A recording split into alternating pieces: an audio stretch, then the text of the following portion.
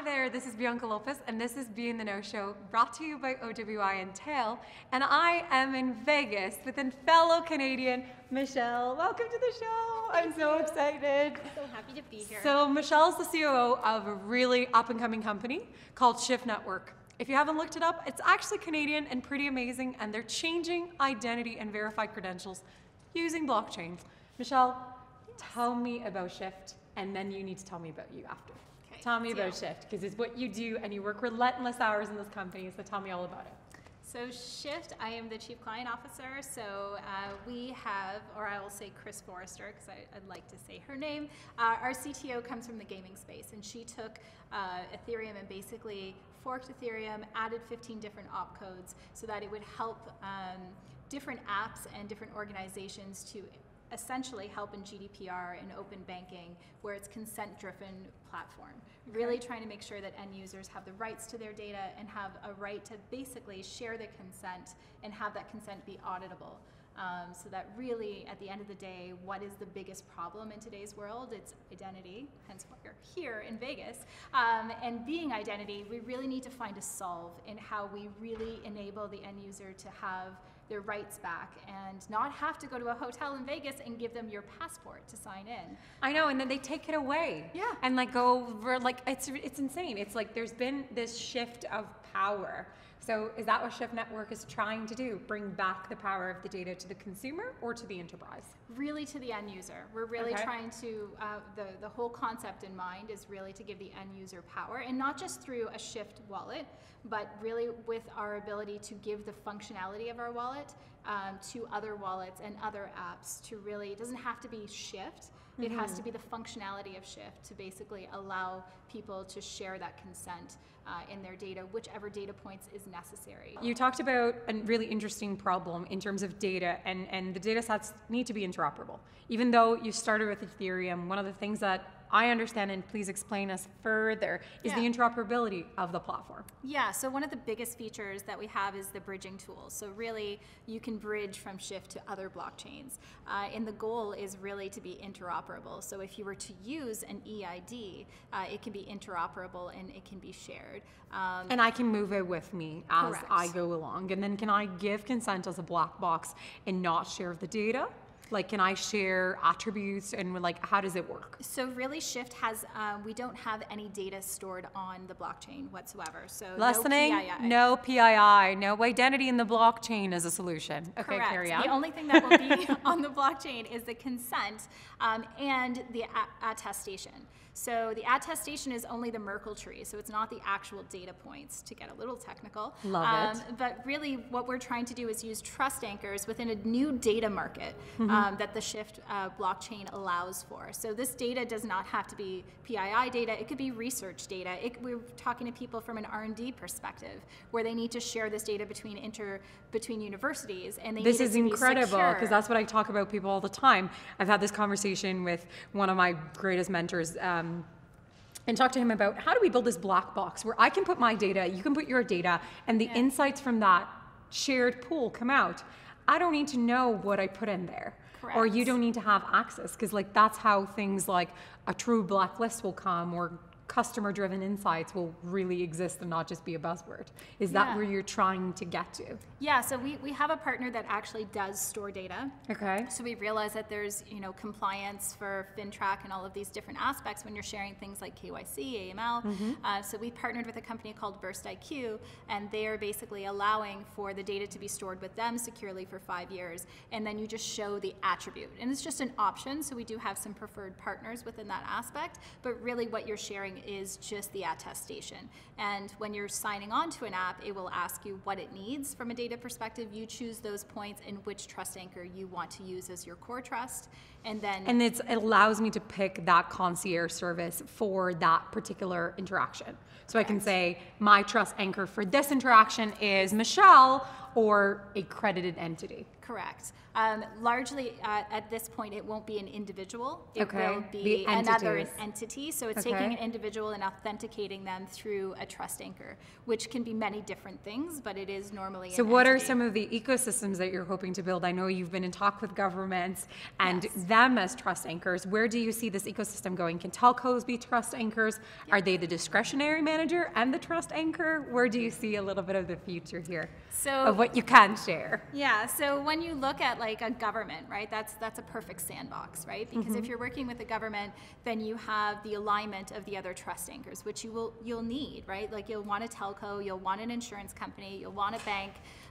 But are current banks the ones who want to participate in this state? Maybe not yet. So you might need fintechs who want to play Where in do this you see the space. banks today with like their true actual understanding, without bashing any of your beloved bank clients?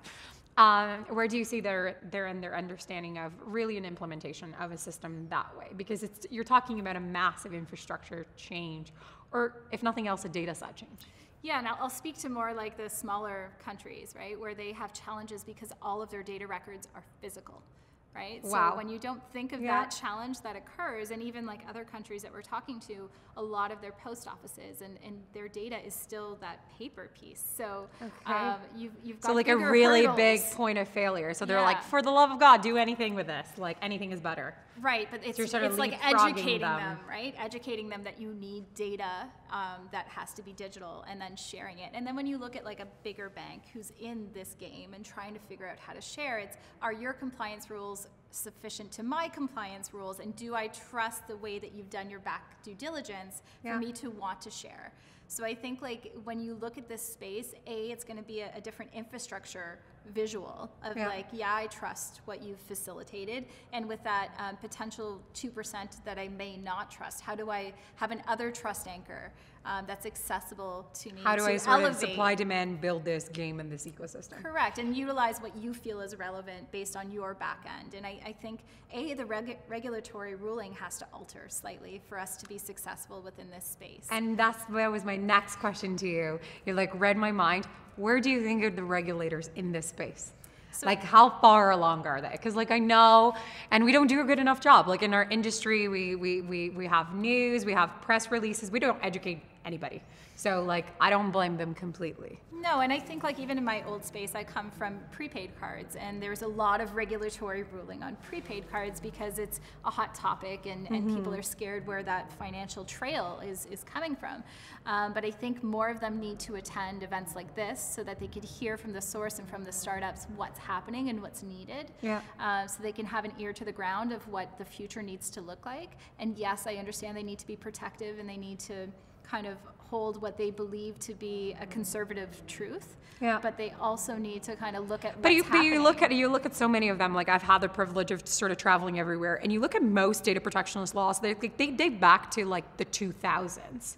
They're nowhere future-proofing anything. So like for those of you that organize conferences, build a conference to teach or talk to regulators about what are some of this sort of mega trends that are going to happen that are actually happening already, like cloud storage. Like there's not regulation on a lot of these things today. So is that an impediment as a startup? It is an impediment, but I think there is... Because the guys in the bank are probably going, my hands are tied until the regulator tells you that. Like that is the innovation challenge as a startup. I would say, but I think that's why you have to look about it like in a different way. Like how do you highlight what the platform can facilitate? We want devs to come and build on our platform because we don't just see it as like a Shyft you truly see play. it as an open source idea of like, come build on top, come innovate, let the best win. Absolutely, because I think at the end of the day, you win through collaboration. So there's a lot of partners that we're talking to that we're trying to figure out, how can they elevate because of us? How do we elevate together?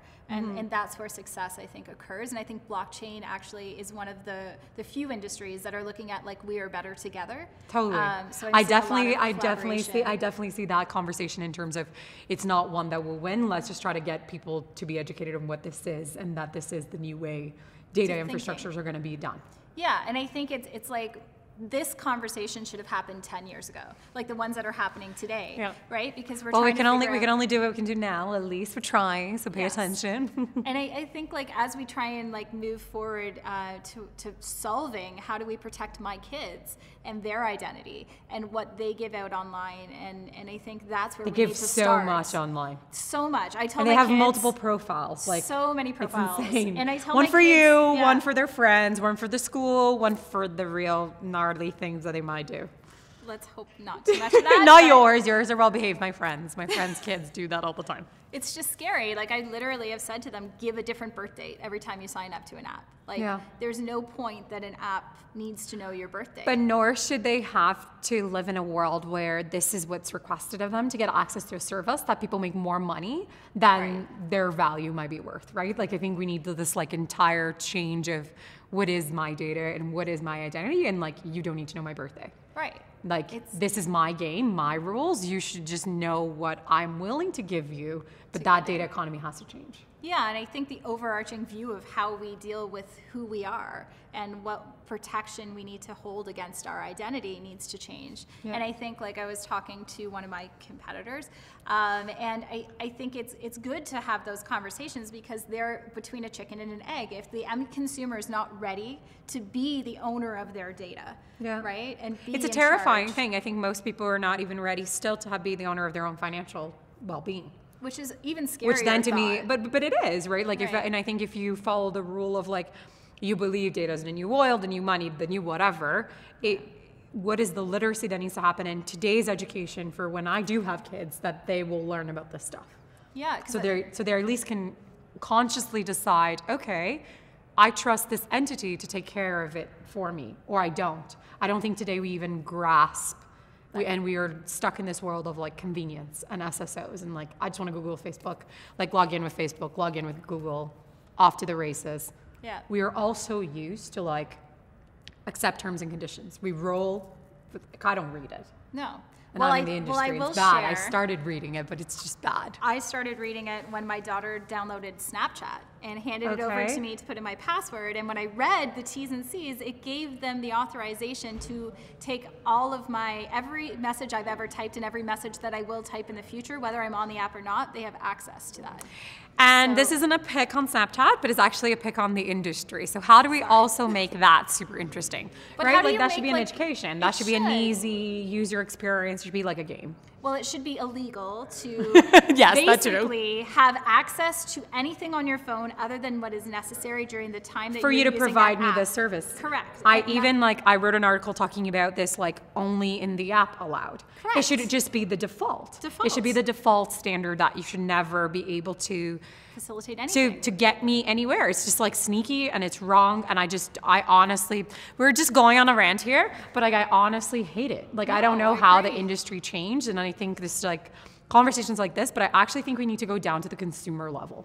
Well, I think there needs to be a regulatory body that makes that a regulatory ruling, because I Yeah, think they're agreed. focusing on things like prepaid that is already very regulated, but they're not focusing on like what apps need to have more regulation against them. And Apple and Google should be at the forefront of that because they have access to what apps are approved or not approved to be on their platforms. Exactly. Or then we can talk about Facebook and Twitter being a publishing house, not a tech company. I'm going to ask you a personal question. How did you get, Michelle, like how did you get into this business? Yeah. So. And how did you now an identity blockchain hashtag all the best Canadian lady? I think at the end of the day, when you're in different industries, you kind of learn and go to different events. And by being in the prepaid space and being in Canada and running events like No in a smaller version in Canada, you get to really know different companies. Be proud, running an event in Canada. Women do this all the time. I'm not letting Michelle do this. She ran kick-ass events and she's very connected, and payments is an infrastructure that most people need to understand. It needs to be connected to identity. It really does, and I think it's an easy flow. So I came from payments, and in that payments industry, there's a lot of infrastructure that's now touching identity, that's now touching blockchain, that's touching AI, like fintech. So really, essentially, I'll give a little life hack. I was at an organization for 3 years. Tip number one from Michelle. Go. I was at a company for 3 years, and I was at a plateau. From a Canadian perspective, unless I wanted to move to the US, that's as high as I could go. I loved my people, I loved my boss, but it was time to kind of like, hey, what else is out there? So I took a fintech course at Ivy League Business School. It wasn't a fortune. It was a 3-day course, an 80-hour pre-read. But it was a phenomenal course that gave a really great insight on fintech, on blockchain, on AI, and what was happening in the world. And I think sometimes like you just need to touch down and start that learning experience so that you take yourself to an uncomfortable place. And I ended up with all the SVPs of all the Canadian banks and myself. Like this was like a fluke course, and it just like the interest of everything that was out there in the industry of fintech, which really then touched everything, got my eyes open. And then someone that I knew in the loyalty space had reached out a couple times for a job, named Bruce Silkoff, who's our CEO. And Okay, this is a plug for Bruce being really good at recruiting kick-ass chicks. So definitely, he had come to me with a couple job offers, but his last company was all male, and I kept saying And he's no. just like, no. You're like, no, I'm not doing it. How was that? Why was that? Why were you just literally saying no because there's no chicks, and you're just like, nope, not doing it? Not doing it. So my CEO, or the head of Canada for Incom, is Felipe Papaleo, and I will give him a shout out because he's amazing.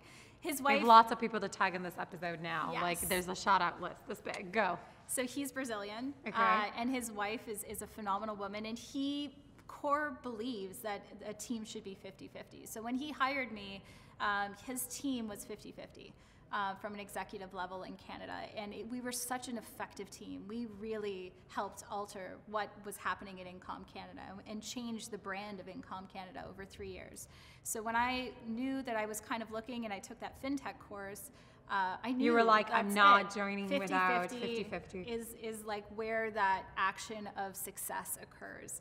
And when Bruce came to me and offered me a C-level position, I said the first question, so what's your team look like? And he's like, our marketing head is female. I hate that and our answer. Can sales you head all is stop female." with this question that is like your marketing person? No offense to marketing people. I love marketing people, and I own a comms company, but we didn't but stop that- there. that's not where just it. not where so you're his head due. of marketing, head of sales, and our head CTO, Chris Forrester, also All female. chicks. All chicks. So you're like, I'm in. Yeah. Bring me on. That was that, and the blockchain, and what Chris's mission was, and what she built Shyft infrastructure for, was really end user power. I've read 1984. I want us to turn the tables and find a way to like give the end user power. All right, so power to us and you. Get educated, go learn, and be in the know. And thank you, Michelle, for coming on the show.